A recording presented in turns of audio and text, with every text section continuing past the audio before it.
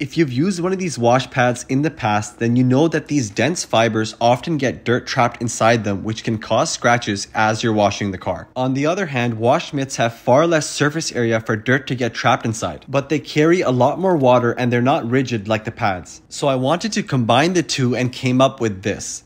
I honestly just wanted this for myself, so I had it made. My favorite feature is this wrist strap. Now, if you've ever dropped one of these before, you know how important this is. I also found it handy when I'm rinsing out the pad between panels. The different colored sides actually serve a purpose here. They help you remember which side you used to wash the previous panel when you flip it over and move on to the next. It's also a lot larger than a wash mitt, so I noticed I clean cars a lot faster with it. I only had 2 of these samples made, and I think there's still some things I want to improve, but let me know what you think in the comments.